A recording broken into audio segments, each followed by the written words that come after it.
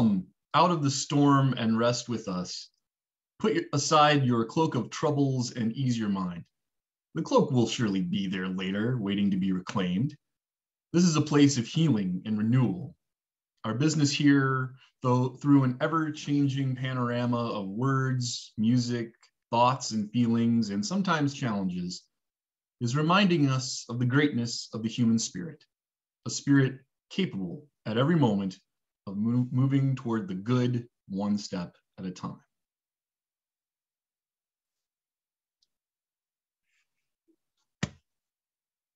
Welcome, everyone, to the service from all over the world. Welcome our guest, Reverend Dr. Josh Schneider, who serves the Unitarian Universalist congregation of the Hudson Valley, north of New York City. He previously served congregations in San Antonio, Texas, Wilmington, Delaware, and Omaha, Nebraska.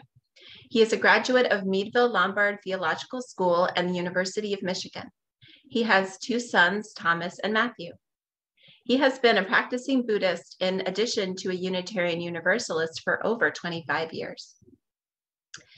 So we have a few announcements today. The first one is there is a renewing faith worship theme for March. So please, on Wednesday, February 9th at 7 p.m., there will be a meeting to discuss that worship theme. Again, it's renewing faith for the month of March. So you're invited to come help plan on Wednesday, February 9th at 7 p.m. Secondly, join Reverend Joseph and Ryan Strickler for a discussion called Exploring Divinity in a Brewery. So this discussion on divinity and humanity as it relates to Christ during this Lenten season will take place in a large, safe space, hopefully at Birdfish Brewery on Tuesday at 7 p.m., February 15th. Just making sure I've got these details right. Okay, so this is, again, Tuesday, February 15th at 7 p.m. at Birdfish Brewery. And also, our own Jim Rogers has an art show at Judith Ray Solomon Gallery at YSU entitled This, That, and Other, The Way I See It. It is open until February 25th, so please go check it out.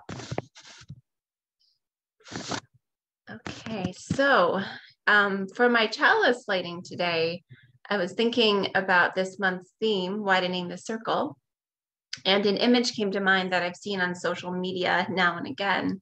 It has two circles.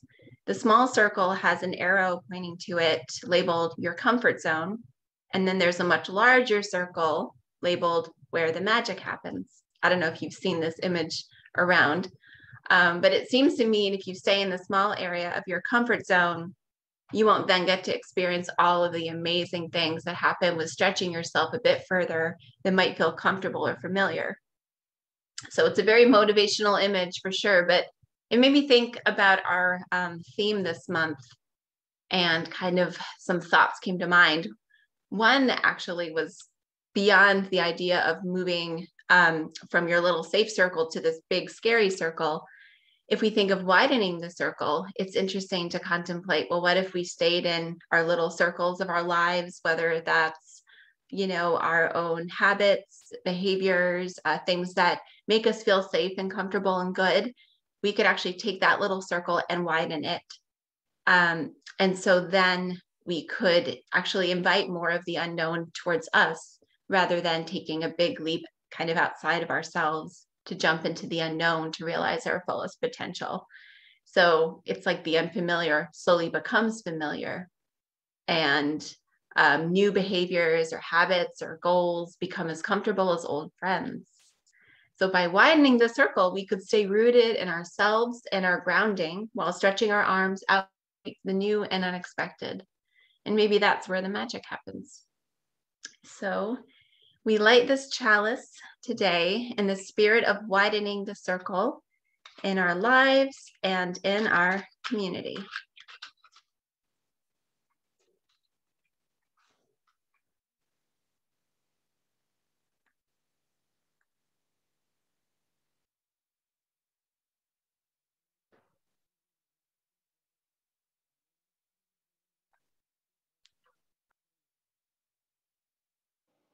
Furry Logic, A Guide to Life's Little Challenges by Jane Seabrook. Getting up in the morning. Smile the first thing in the morning. Get it over with. Facts should never be faced too early in the morning. I would be unstoppable if I could just get started. Facing the day. I try to take one day at a time, but sometimes several days attack me at once. Life is full of challenge and frustration, but sooner or later you'll find the hairstyle you like. Always remember, you are unique, just like everyone else. Be yourself. Nobody is better qualified. I never made Who's Who, but I am featured in What's That?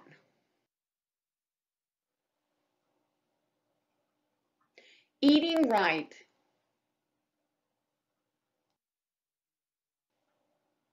Forget health food. I'm in an age where I need all the preservatives I can get. Life is short. Have another piece of chocolate. I didn't claw my way to the top of the food chain to eat roughage. I want it all, and I want it delivered.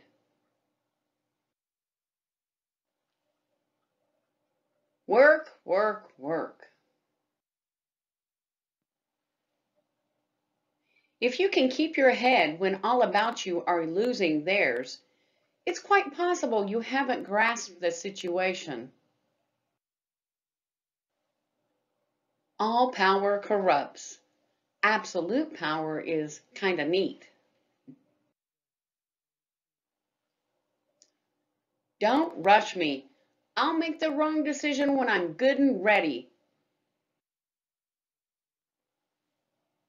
When you're in it up to your ears, it pays to keep your mouth shut. No one is listening until you make a mistake. If at first you don't succeed, try not to look too astonished. If at first you don't succeed, swallow all evidence that you tried. No day is so bad that it can't be fixed with a nap.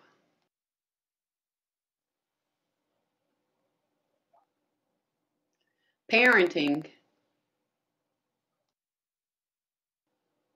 The quickest way for a parent to get a child's attention is to sit down and look comfortable. There are few things more satisfying than seeing your children have teenagers of their own. You can't stay young forever, but you can be immature for the rest of your life.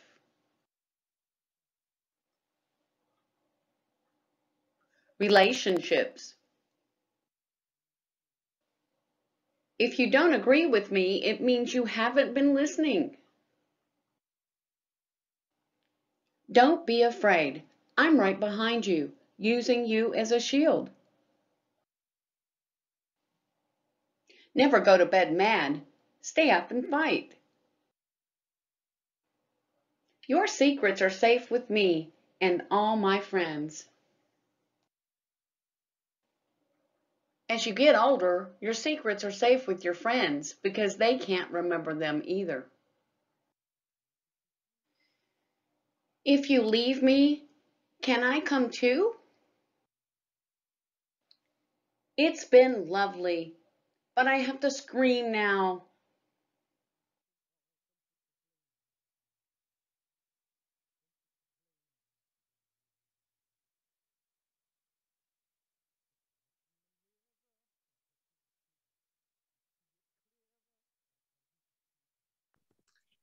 So please join me in reciting the covenant of this church.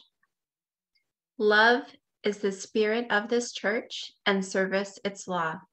This is our great covenant, to dwell together in peace, to seek the truth in love, and to help one another. Each month, we donate all loose cash and unmarked checks put in the offering plate to a nonprofit organization whose mission and actions are consistent with the UU principles and the mission of UUYO. For the month of February, that organization is the Academy for Urban Scholars High School in Youngstown. The mission of the Academy of Urban Scholars is to produce work-ready, college-ready, caring, articulate, critical thinkers, and lifelong learners who are socially responsible, resilient, and productive citizens in an increasingly diverse global community and economy that leads to graduation. We will now receive the offering that supports the life of Youngstown, the Mahoning Valley, and our wider world.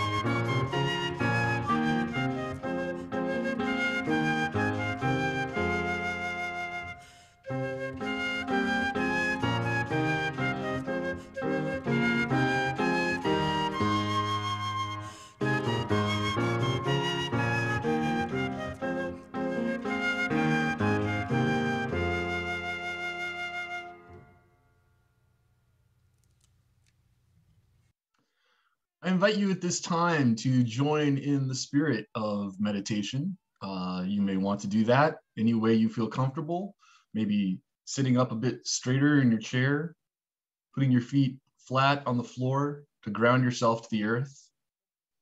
Close your eyes if you wish to, or leave them just a little bit open.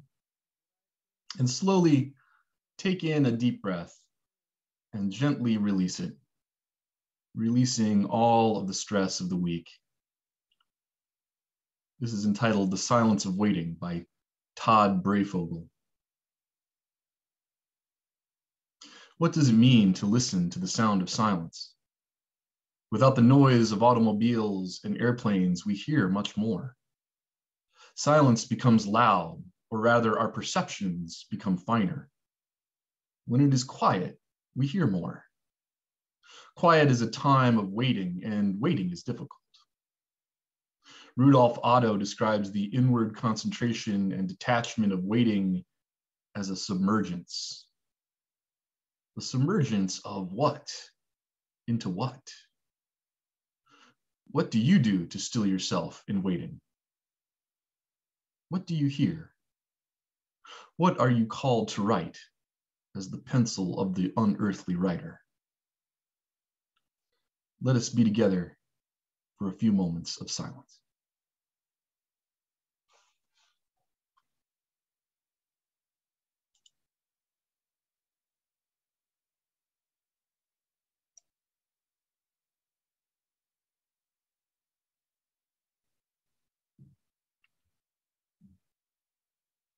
Amen. Our reading today is from the author and Zen master Brad Werner, who is something of a local teacher from what I understand. Reverend Joseph told me he's from Kent, so a local guy. This is from one of his books, Hardcore Zen. It is entitled A Walk Along the Shenandoah River. One day in early autumn, I was walking to work, and as I got to a little bridge that crossed over to a very narrow part of the Shenandoah River, I suddenly became open to everything in the universe throughout all time. I had crossed that bridge every day for years. It was my customary route to go to work. I would take the Odakyu train from Shinjuku Station to Seijogakuin Station, get off there, walk by the KFC with the plastic statue of Colonel Sanders out front, and go down the street, make a turn at the river, walk along the river to the bridge and cross over. Then I'd walk behind Toho Studios, where they made the Godzilla films. Sometimes I'd be lucky enough when I peeked in to see them actually filming a guy in a Godzilla suit walking around in a miniature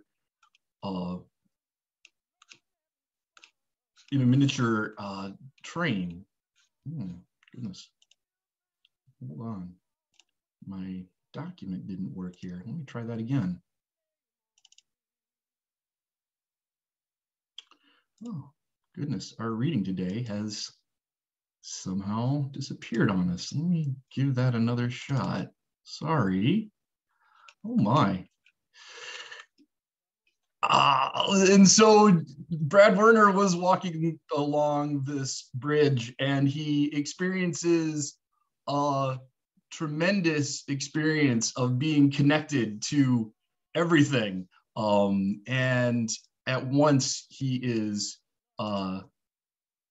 together with all things. And it is an amazing experience to behold. Unfortunately, my document isn't coming up. So let us go on to our special music. I apologize. I cannot get that. Reverend Josh, I actually have the reading. You had emailed it to me. Do you want me to send it to you? Or? No, I just got it back. I'm sorry. Oh, goody. Okay. Oof. The day I met here, excuse me. Let me start that again. Little technical issue there on my end. One autumn day, I was walking to work, and as I got to a little bridge that crossed over a narrow part of the Senegala River, I suddenly became open to everything in the universe throughout all of time. I had crossed that bridge every day for years. It was my customary route to work, and I would take the Odaku train from Shinjuku and get off at the Gakuin-mai station, walk past the KFC with the plastic statue of Colonel Sanders out front, and take a turn at the river to walk along the river to the bridge and cross over. Then I'd walk behind Toho Studios where they made the Godzilla films. Sometimes I'd be lucky enough when I peeked in to see them actually filming a guy in a Godzilla suit walking around in a miniature Pacific Ocean complete with tiny battleships. And after that, I'd wind my way back through the Subaria Productions, the company that I worked for. The day I met God was completely normal, probably a Tuesday or some other nondescript weekday. One of the oddest things about what happened is that I cannot place a date on it. I suspect it was the late 1990s. My sense of time was knocked for a loop so hard that it's impossible for me to even construct events enough to figure out what the heck year it was any more accurately than that, let alone the day. That's very odd, even to me. The reason I cannot fix a date on it is that the incident occurred outside of time. I know that sounds bizarre, but this was something my teacher had told me about, so-called enlightenment experiences. We usually think that everything happens at a specific point in time. Well, this didn't, and maybe nothing really does, but we'll leave that aside for now. And although this happened to me, Brad, in a city called Tokyo on a certain day of the week in a specific year, the incident did not occur on a specific day in a specific location to anyone in particular. It occurred throughout time and everywhere in the universe. It did not happen only to me, it happened just as much to you. To say that it was an incident that happened does not do it justice. It was not an isolated event. It was and is the true condition of all things all the time. It was as much a living, breathing entity as you or I, maybe even more so. It wasn't merely an incident that happened, it was also a presence that was, is, and always will be there. It underlies everything. It's the very basis of all experience. It was more me than I could ever be, but it was not me at all. What I assumed was me, a guy named Brad Werner who occupied a specific location and had a specific history, could do certain things and could not do other things, had a specific weight, height, and shoe size. This thing I call Brad Werner was, I saw, spread throughout the universe and throughout all of time. This was God, is God, will always be God. I cannot deny the experience any more than I could deny that I have a nose. It wasn't Brad Werner at all, and yet Brad Werner couldn't possibly exist except as part of it. Nor could it, God, exist apart from Brad Werner, or apart from you, for that matter. After it happened, there was no come down, no sense that anything special had happened. Yes, it was extraordinary by definition, and yet it was absolutely ordinary. It was the very root of all experience, both ordinary and extraordinary, both mundane and exciting, both now and outside of now. For a short while, I could not see only out of my own eyes, but also through the eyes of God looking at me. But it was not a short while, it was forever. And that is the most tawdry piece of enlightenment I've ever written. I'm not making it up, mind you, it is all true. But even so, I have to warn you that you should not believe a word of it. You really shouldn't.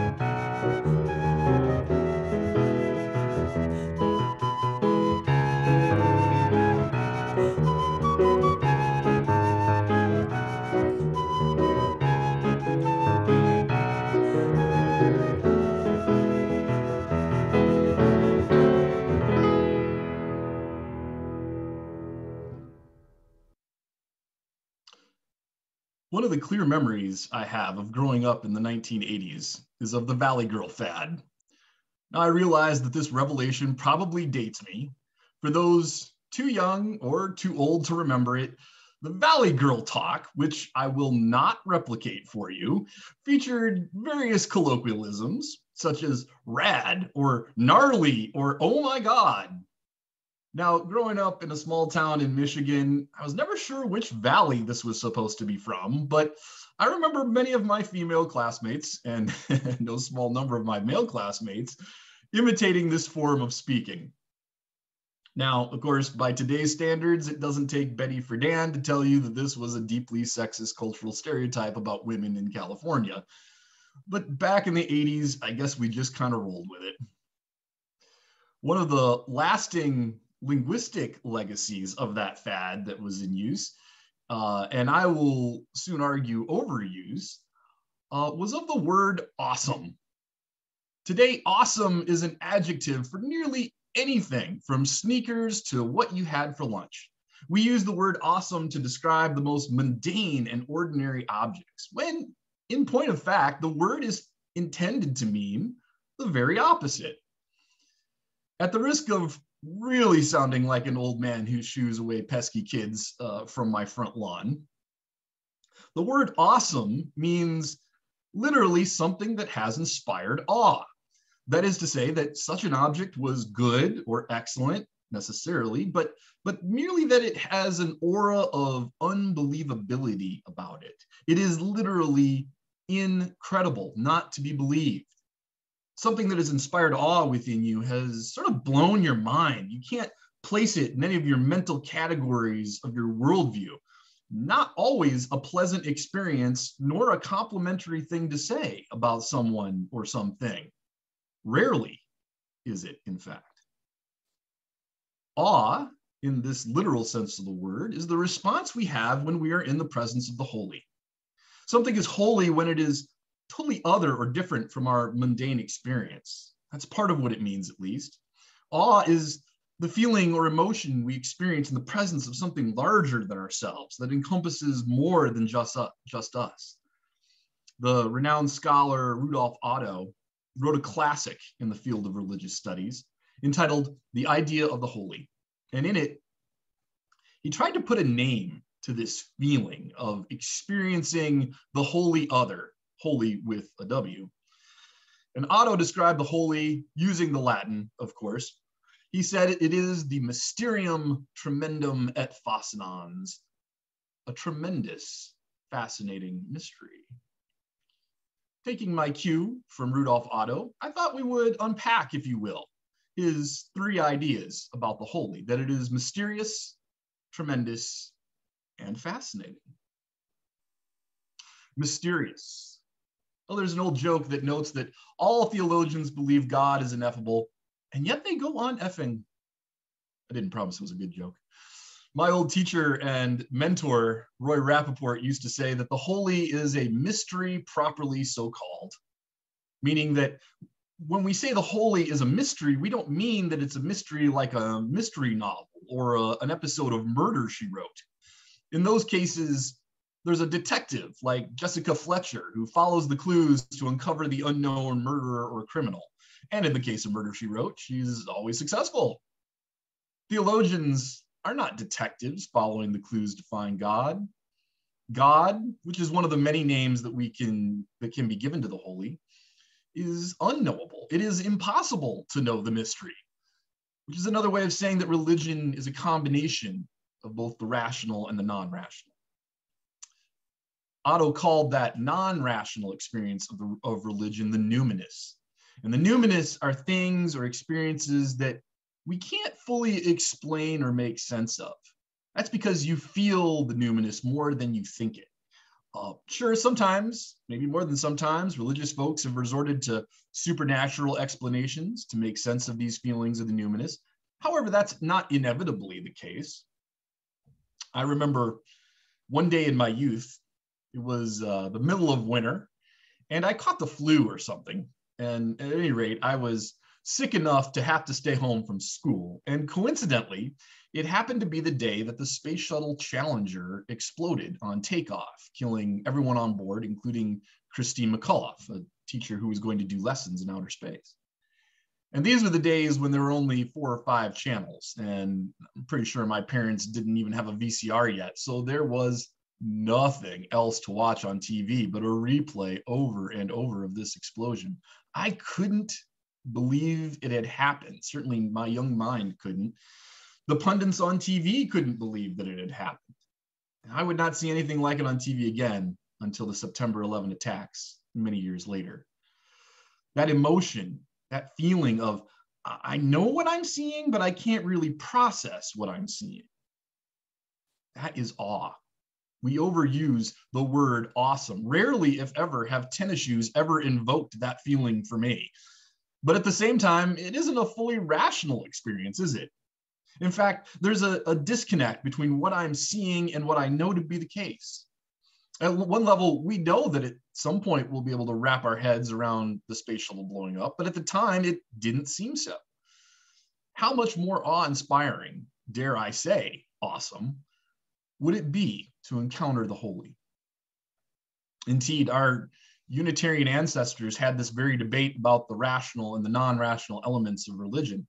The Unitarians, who broke away from their Calvinist brothers and sisters, did so based on reason. Calvinism, despite being a tightly formulated and internally consistent theological system, was not what you would call rational in the purest sense. Reason led to heresy, the Calvinists claim, and heretics were to be excommunicated or burned. The early Unitarians, like Channing, argued that God made us use reason and therefore expects us to use reason. Ironically, it would only take one generation before that stance was challenged. Folks like Emerson and Parker and Thoreau became disillusioned with a religion that sought mostly to be rational.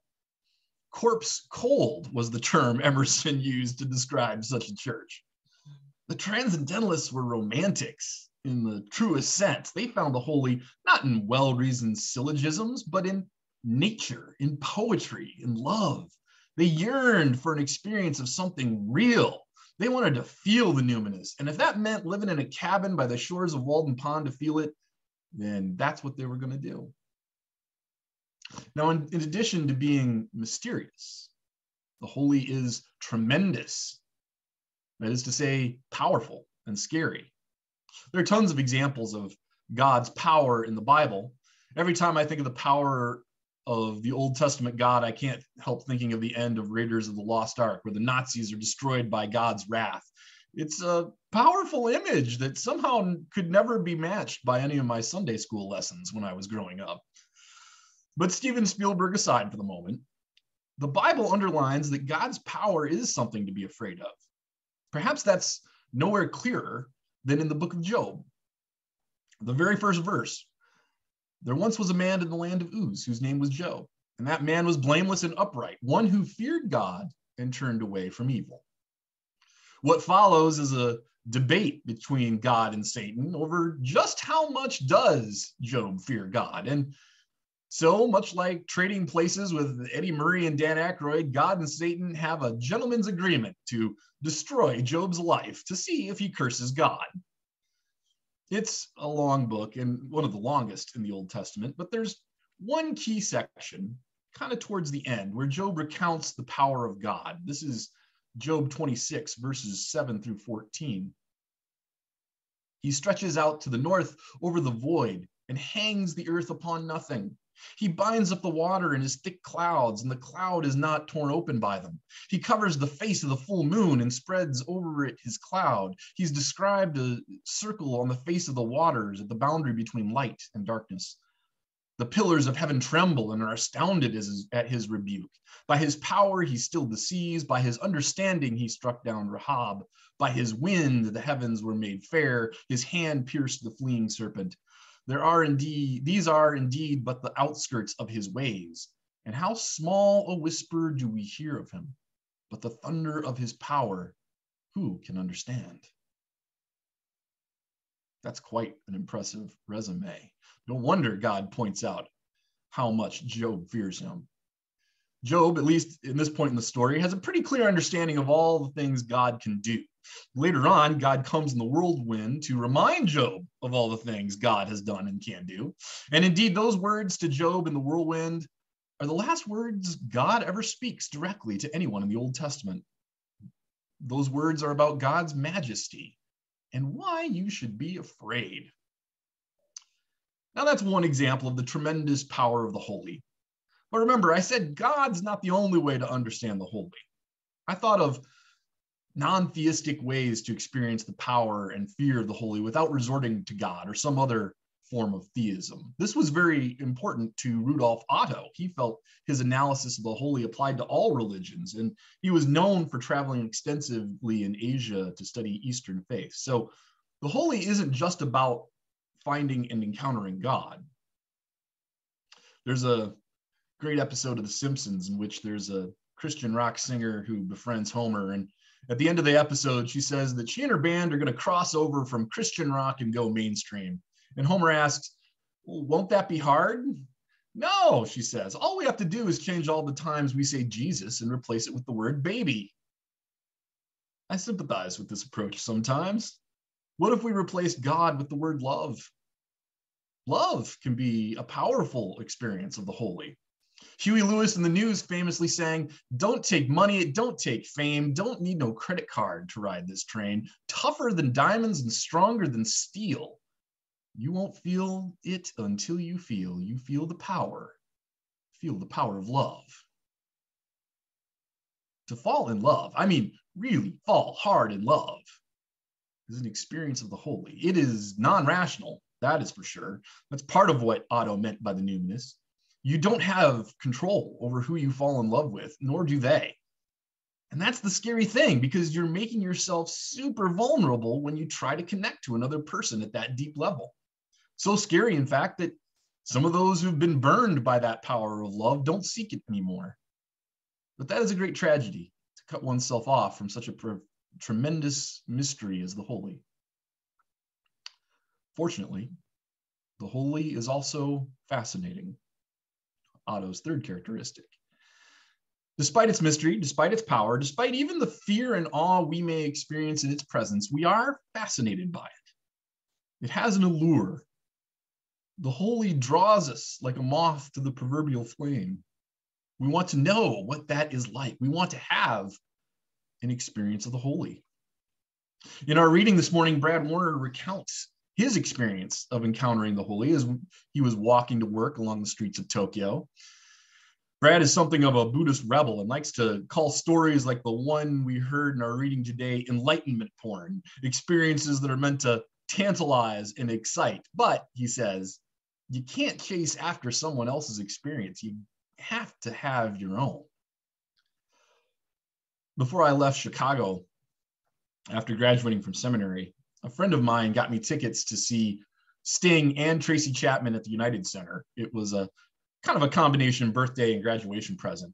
Probably the best concert I've ever been to. The United Center, which is where the Chicago Bulls play basketball, was just packed to the rafters. There's something about rock and roll, isn't there? It's music that's not particularly in depth. It's not complex like Mozart or Wagner. The guitar riffs are not nearly as elaborate as Buddy Guy or B.B. King. But a couple years back, there was even a comedy routine of a band in Australia where they pointed out there are dozens, if not hundreds, of pop songs, hits throughout the decades, which are the same four chords repeated in the same order with just a different rhythm and speed. But the energy, the bass line, the hook that rock and roll brings grabs people at a primitive level and gives them that experience of the numinous. People have been attracted to it for generations, and conservative Christians have feared it for that long, perhaps with good reason. Rock and roll is the fascinating element of the numinous. Rudolf Otto teaches us that there is a mystery to life that we cannot know, yet gives us energy and passion to live. We feel the hunger for it even as we are scared and repulsed by it. For Unitarian Universalists, I think we need to acknowledge the holy without necessarily falling into the easy assumption of theism or flatten it out so much that we think a new sweater is awesome. Lots of things can be holy, or at least a gateway to the holy. Most of all, I think it's important to be open to the transformative power of the holy, to risk being transformed by its power, even if it is scary at times. Life can be scary even while it is worth living to the fullest. And like our fellow iconoclast Brad Warner, we need to be skeptical of it. We must not fully abandon reason lest we be overwhelmed or coerced in dangerous ways. Now, yes, I know I have probably dated myself this morning. If you get the chance to go back and watch this sermon on YouTube, I suggest counting the number of references to the 1980s I've made in the last 17 minutes. So while I may be old in the eyes of some of our youth, I hope I never cease to search and perhaps find a window to the holy. May we all have an open heart to the numinous that shines forth throughout our lives. I love you. You're all awesome. Amen. Let us join together in a moment of prayer. Spirit of life and love, we come together this morning, not in person, but through the grace of technology. For we know that church is not defined by a building or a sanctuary, but by the interconnected bonds of affection that is the heart of the beloved community. And while snow has kept us at home for much of this week, may our time together be a spark that lights the warmth of friendship, the fire of commitment, and the energy to live our faith with passion and joy. Amen.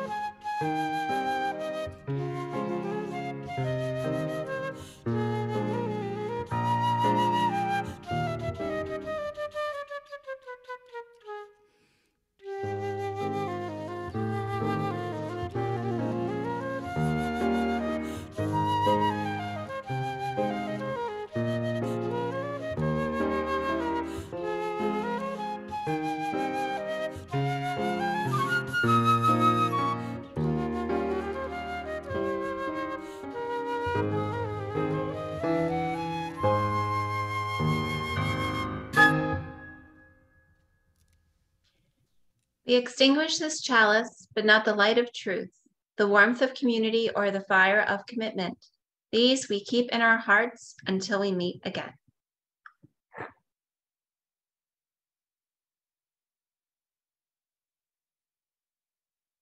Our time in this place may have ended, but our connection to each other in this community remains.